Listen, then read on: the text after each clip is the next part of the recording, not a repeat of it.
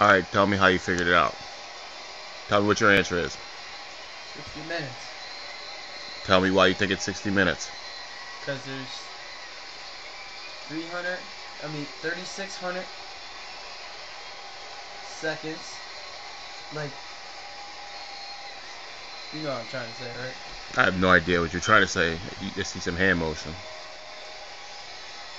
Because it's like 0.025 per mile. And then How did you discover 0.025? Move you. Move you. speed, density, and time. Okay.